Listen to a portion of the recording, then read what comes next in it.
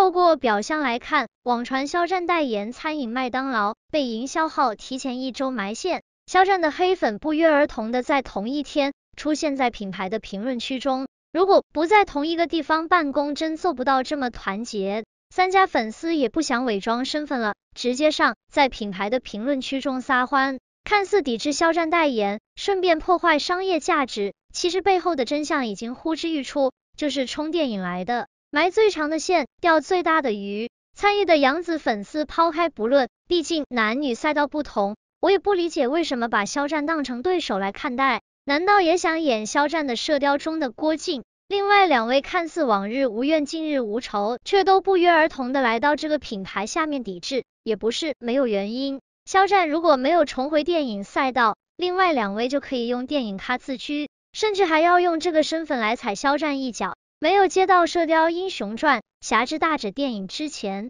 一直都是嘲讽肖战没有电影资源来对标拉踩的，所以《射雕英雄传》侠之大者播出威胁最大的就是以电影咖自居的同期生，而肖战的号召力也不敢小觑，都以为暑期档真的出新顶流了，事实却被现实狠狠的打了一巴掌，红的假，爆的虚，流量掺水，代言虚火。肖战就是暑期档爆人之路最大的拦路虎，也可以说肖战的存在让爆人的标准提高了。一场平平无奇的直播，简单示范了真顶流的号召力。代言了2年的小家电九阳品牌，以录播的方式直播，超200万加的人在线观看。直播时关闭带货通道，结束之后3款产品带货超1000万，品牌激动的发微博破纪录了，在直播间放彩炮庆祝。非新商务、非消耗品的小家电，只是因为肖战代言就轻松的带了1000万的货。你看，真顶流不限平台，商业价值需要真金白银的反馈，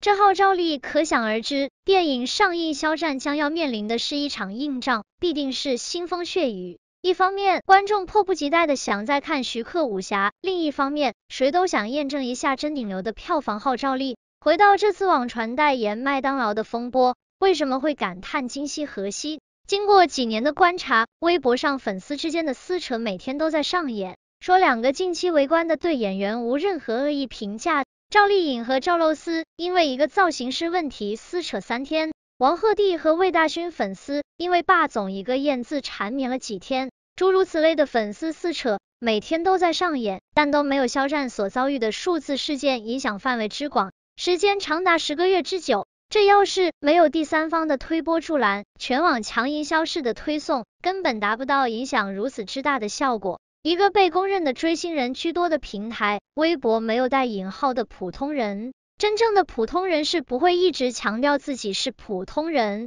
对明星不关注，对粉圈不感兴趣的普通人，是不会闲着没事干下在微博以普通人的身份来骂明星，这得有多闲？除了领工资的，他们只是惯以普通人的身份来包装内娱恶性竞争的事实罢了。这3年内娱强行教会肖战粉丝的买单论，现在是个人行为，只能劝阻，还用连坐？扫射这招真的不太好使了。事一之长技以制夷，连续3年用粉丝的身份来掣肘肖战，也可以让别人也体会一下这种被掣肘的约束感觉有多么压抑。一味的隐忍克制，如果不能换来别人的尊重，还误以为你好欺负好拿捏，是图蹬鼻子上脸的。既然要掀桌子，也要承担掀桌子的代价。谁在借拒绝肖战之名攻击品牌，那就让品牌自己看看是谁在攻击品牌。青年演员肖战又一次获得了一个提名，肖战被提名为内娱断层顶流。其实无论是网友、观众还是各大媒体，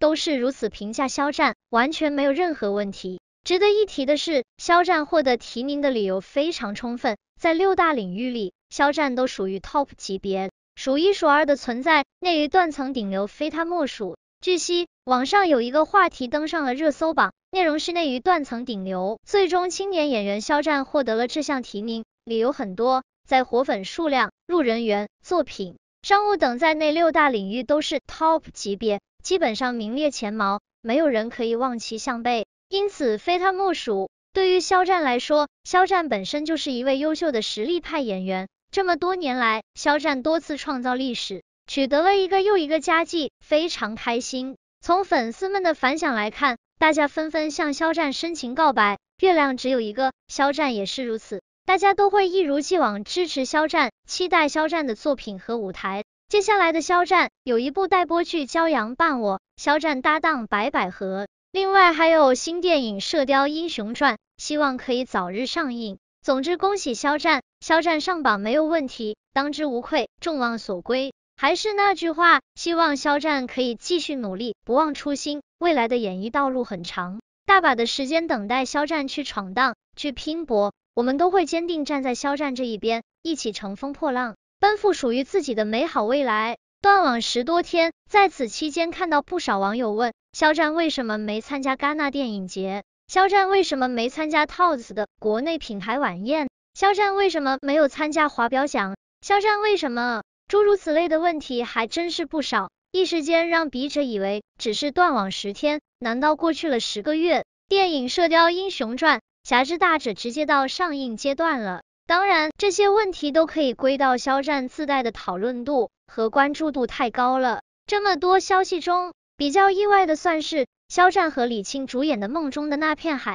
突然改变了网传的播出方式。然而粉丝对剧的网传档期改变反应也很平静，毕竟在剧粉翘首以盼期间，消息都是来源于中国电视报央视频 App 上的排播消息。央视官方和剧方却从未正式官宣剧定档的消息，自己吃瓜把肚子吃坏，可怪不着别人。正常的思维应该是这样，然而总是有一批不走寻常路的网友们，能以万事通的身份出现，来分析剧没有播出的原因是什么，让那些站不住脚又毫无根据的主观臆断来标榜自己有多专业。除了不可控的外力因素， talk show 演员突然爆雷，刮起的蝴蝶效应影响了不少剧的正常排播，有不少网友感叹这位超顶流肖战的剧运不仅差，还容易难产。虽然他们带节奏，想正面或者是侧面的方式，想重复当年余生请多指教定档后再延档，将一切矛头都指向肖战，强行的给吃瓜群众洗案，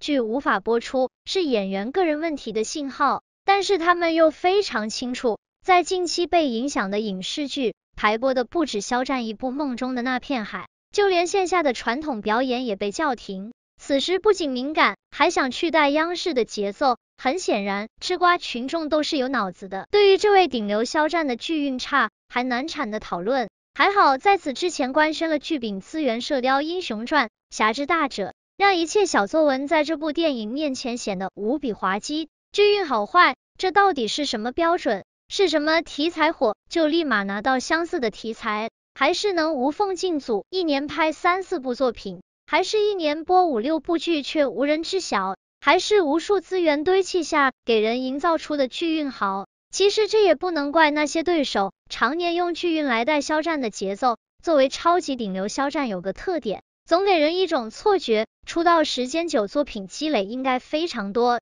然而真正去详细了解一下，刨去打酱油的龙套和配角主演的作品，看他的粉丝做的安利图，一目了然。真正主演的电视剧竟然只有4部已播出，成名作《陈情令》、南屏玄幻斗罗大陆、军旅剧王牌部队、都市现偶余生请多指教，其中还有2项容易被人忽略的作品，接棒话剧《如梦之梦》，出演5号病人，3年72场零失误的演出，电影《诛仙1》，还有4部主演的待播剧《玉骨遥》、梦中的那片海、骄阳伴我，电影《射雕英雄传》、侠之大者。肖战算得上当红演员中总结其作品最为简洁的一位。回到梦中的那片海，消停了几天后，瓜主又开始编定档的消息。虽然从网传的定档消息中也是非常权威的中国电视报和央视频 App 上传出的定档，但是不难看出央视和剧方的敏感与谨慎程度。一直到网传播出的最后一刻，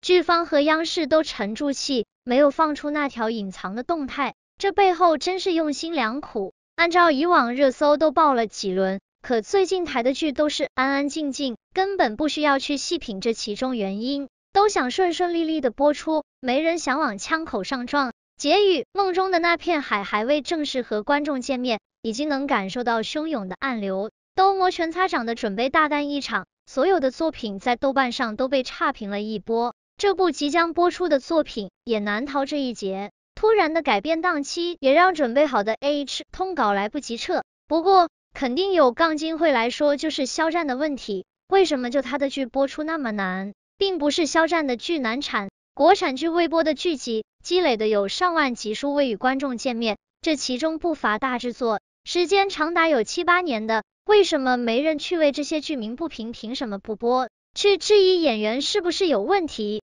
肯定会有人说，有些剧是主演翻车了，其实不然，主演没翻车的剧照样播不出来。就算如此，每年国产剧依旧会生产出上万集的新内容，怎么就没人去关心他们呢？